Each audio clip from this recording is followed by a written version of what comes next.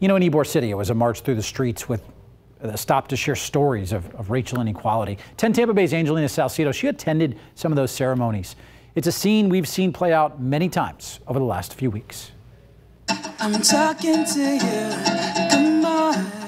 Really tranquil and serene. That's the vibe as people gather to honor Juneteenth in St. Pete. I'm appreciative of what the Juneteenth celebrates, giving my ancestors freedom.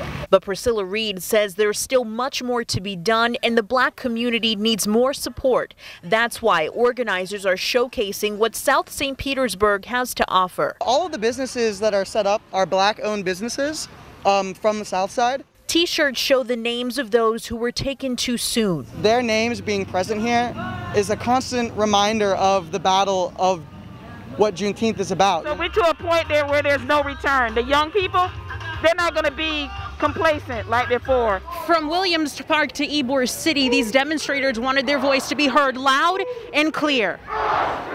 Marching down Ybor City's brick streets, Whose lives matter? White lives matter. Demonstrators let the community know their movement continues. What about our children? Yo, we ain't doing this for us. From one father to the next, I'm here to support my 11-year-old son. this moment on Juneteenth is a lesson they want to pass on. His voice matters. His black skin is not a weapon. His black skin matters. His life matters. And he can see white, black, Latinos, Asians all stand in unity with him. I want to support him. And it starts right here with all of us standing together for something.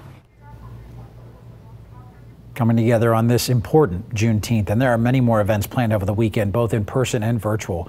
We have a list of them posted right now on our website, 10tampabay.com.